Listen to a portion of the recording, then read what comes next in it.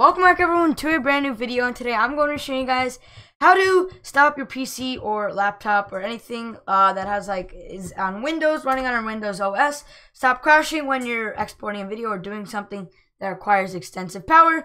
So the reason this is happening is because your processor is running at 100% power or your graphics card, but I'll show you guys how to fix that. So what you guys want to do is tap your Windows key or whatever, go to the search bar, and then from here just type in power. Okay, not PowerPoint, power plan. Just type in power space plan. There we go.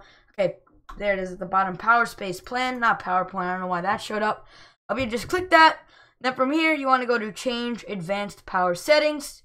Once you click this, you're gonna get this tab that comes up. Just drag this to the side so it doesn't confuse you guys. And then from here, just go to the bottom, and then you want to click on processor power management. It is the third from the bottom. You just tap on the plus bar right next to it, and then here it's going to say minimum processor state and maximum processor state.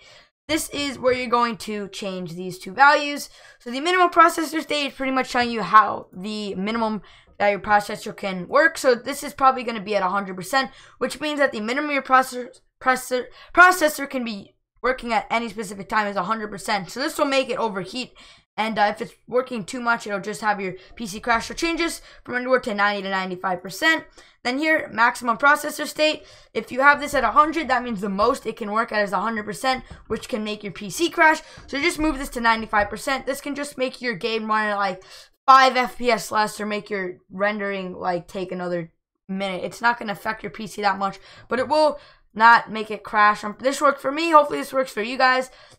This might be because of your graphics processor unit as well, so you could change that. I don't know where you change that, but if you just look around, you should be able to find it. But yeah, hope this helped you out, and I'll see you guys on the next video. Oh yeah, make sure you do apply it in the bottom right before you exit out. If not, it won't change.